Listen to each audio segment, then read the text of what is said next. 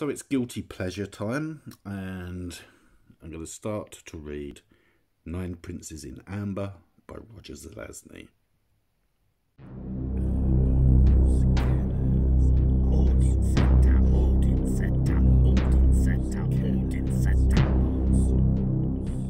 It was starting to end after what seemed most of eternity to me. I attempted to wriggle my toes, succeeded. I was sprawled there in a hospital bed and my legs were done up in plaster casts, but they were still mine. I squeezed my eyes shut and opened them 3 times. The room grew steady. Where the hell was I? Then the fogs were slowly broken, and some of that which is called memory returned to me. I recalled nights and nurses and needles. Every time things would begin to clear a bit, someone would come in and jab me with something. That's how it had been. Yes. Now, though, I was feeling halfway decent. They'd have to stop. Wouldn't they?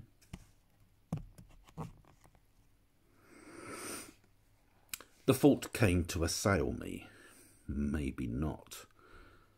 Some natural scepticism as to the purity of all human motives came and sat upon my chest. I'd been over-narcoticized, I suddenly knew. No real reason for it from the way I felt, and no reason for them to stop now if they'd been paid to keep it up. So play it cool and stay dopey, said a voice which was my worst, if wiser, self. So I did. A nurse poked her head in the door about 10 minutes later, and I was, of course, still stacking Z's. She went away. By then, I'd reconstructed a bit of what had occurred. I had been in some sort of accident. I remembered vaguely. What had happened after that was still a blur. And as to what had happened before, I had no inkling whatsoever. But I had first been in a hospital and then brought to this place, I remembered. Why, I didn't know. However, my legs felt pretty good, good enough to hold me up, though I didn't know how much time had lapsed since their break-in, and I knew they'd been broken. So I sat up. It took me a real effort, as my muscles were very tired. It was dark outside, and a handful of stars were standing naked beyond the window. I winked back at them and threw my legs over the edge of the bed. I was dizzy, but after a while it subsided and I got up, gripping the rail at the head of the bed, and I took my first step. Okay, my legs held me. So theoretically I was in good enough shape to walk out. I made it back to the bed, stretched out and thought. I was sweating and shaking. Visions of sugar plums, etc. In the state of Denmark, there was the odour of decay. It had been an accident involving an auto, I recalled. One hell of a one. Then the door opened, letting in light, and through slits beneath my eyelashes I saw a nurse with a hypo in her hand. She approached my bedside, a hippie broad with dark hair and big arms. Just as she neared, I sat up. "Good evening," I said. "Why, good evening," she replied. "When do I check out?" I asked. "I'll have to ask Doctor." "Do so," I said. "Please roll up your sleeve." "No, thanks. I have to give you an injection." "No, you don't. I don't need it." "I'm afraid that's for the doctor to say." "Then send him around and let him say it, but in the meantime, I will not permit it." "I'm afraid I have my orders." "So did Eichmann, and look what happened to him." And I shook my head very slowly. Very well, she said. I'll have to report this. Please do, I said. And while you're at it, tell him I've decided to check out in the morning. That's impossible. You can't even walk. And there are internal injuries.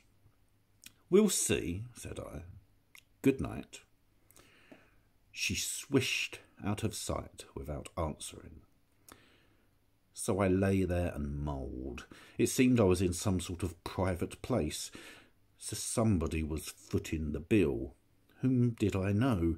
No visions of relatives appeared behind my eyes. Friends either. What did that leave? Enemies? I thought a while. Nothing. Nobody to benefact me thus.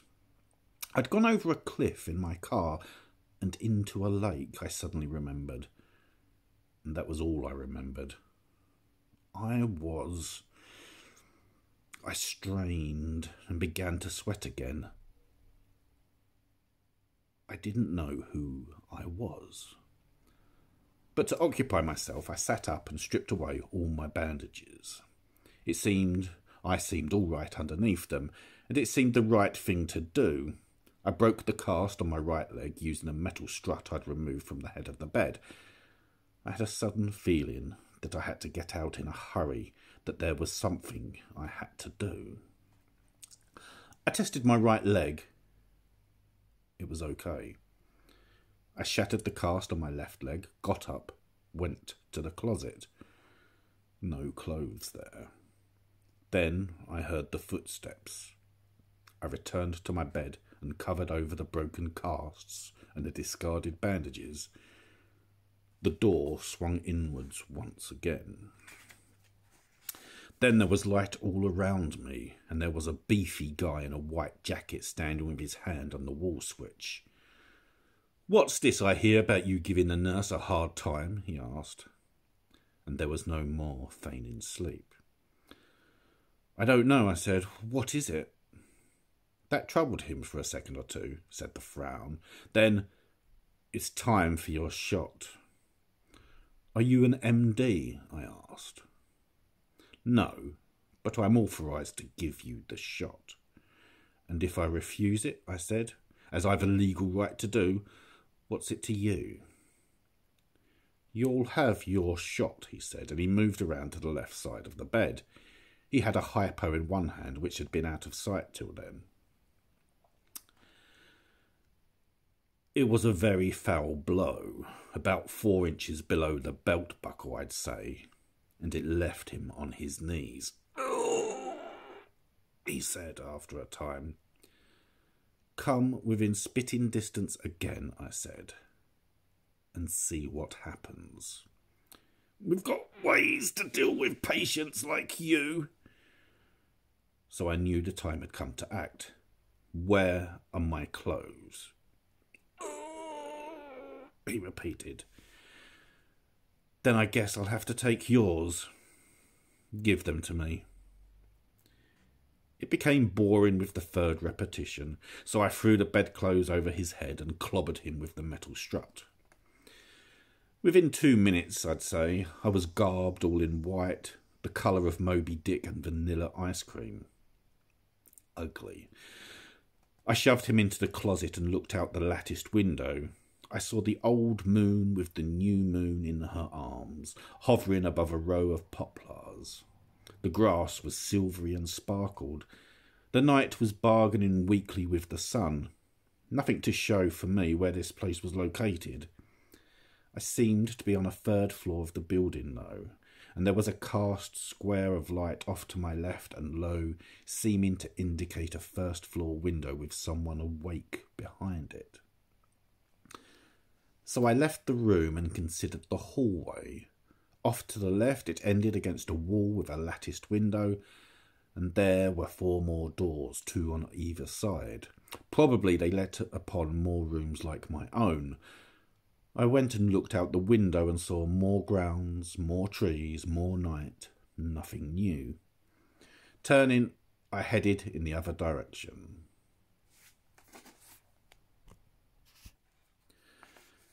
Doors, doors, doors, no lights from under any of them. The only sounds my footsteps from the 2 big borrowed shoes. Laughing Boy's wristwatch told me it was 5:44. The metal strut was inside my belt under the white orderly jacket, and it rubbed against my hip bone as I walked. There was a ceiling fixture about every 20 feet, casting about 40 watts of light. I came to a stairway, off to the right, leading down. I took it. It was carpeted and quiet.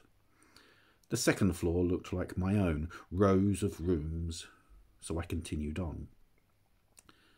When I reached the first floor, I turned right, looking for the door with light leaking out from beneath it. I found it, way up near the end of the corridor, and I didn't bother to knock. The guy was sitting there in a garish bathrobe at a big shiny desk going over some sort of ledger. This was no walled room. He looked up at me with burning eyes all wide and lips swelling towards a yell they didn't reach, perhaps because of my determined expression. He stood quickly. I shut the door behind me, advanced and said, "Good morning. You're in trouble." People must always be curious as to trouble, because after the 3 seconds it took me to cross the room, his words were, "What do you mean?" "I mean," I said, "that you're about to suffer a lawsuit for holding me incommunicado and another one for malpractice for your indiscriminate use of narcotics. I'm already suffering withdrawal symptoms and might do something violent." He stood up. "Get out of here," he said. I saw a pack of cigarettes on his desk. I helped myself and said, "Sit down and shut up. We've got things to talk about." He sat down, but he didn't shut up. "You're breaking several regulations," he said. "So we'll let a court decide who's liable," I replied. "I want my clothes and my personal effects. I'm checking out." "You're in no condition." "Nobody asked you. Pony up this minute or answer to the law." He's reached toward a button on his desk, but I slapped his hand away. "Now," I repeated, "you should have pressed that when I came in. It's too late now." "Mr. Corey, you're being most difficult." Corey. "I didn't check me in here," I said, "but I damn well have a right to check me out, and now's the time. So let's get about it." "Obviously, you're in no condition to leave this institute," he replied. "I cannot permit it. I am going to call for someone to escort you back to your room and put you to bed." "Don't try it," I said, "or you'll find out what condition I'm in. Now, I have several questions. The first one's, who checked me in, and who's footing my bill at this place?" "Very well," he sighed, and his tiny, sandy moustache sagged and low as it could. He opened a drawer, put his hand inside, and I was wary.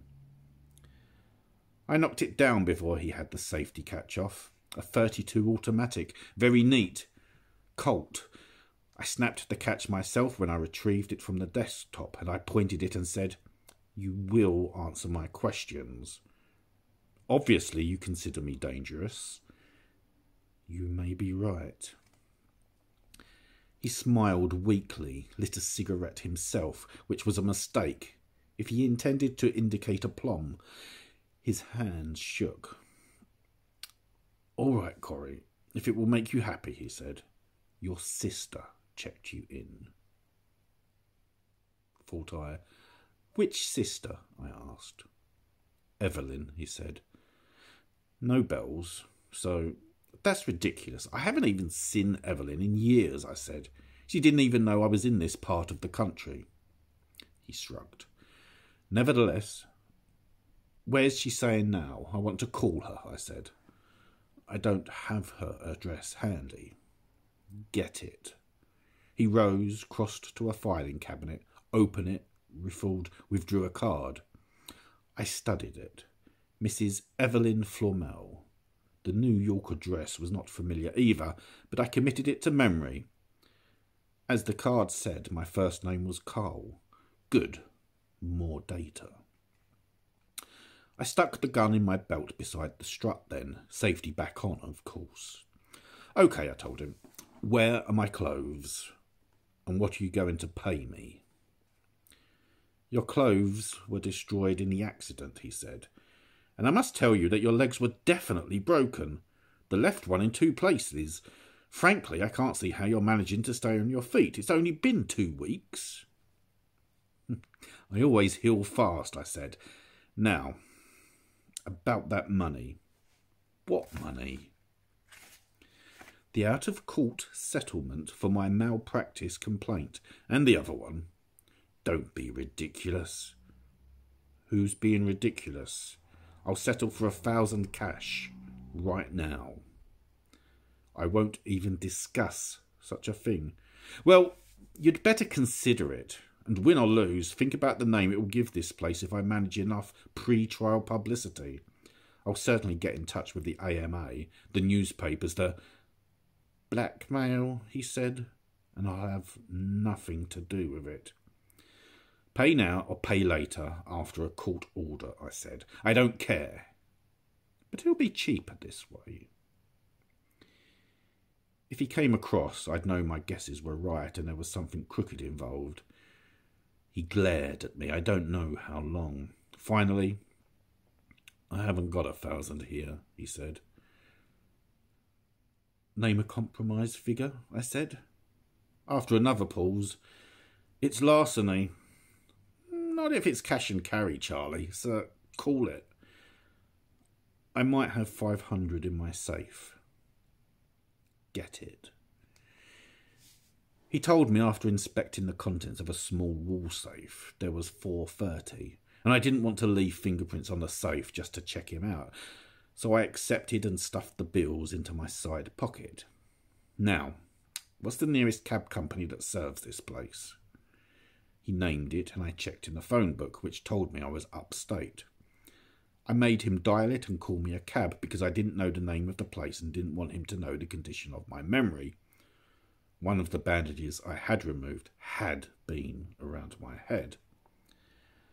While he was making the arrangements, I heard him name the place. It was called Greenwood Private Hospital. I stubbed out my cigarette, picked up another, and removed perhaps £200 from my feet by resting in a brown upholstered chair beside his bookcase. We wait here, and you'll see me to the door, I said. I never heard another word out of him.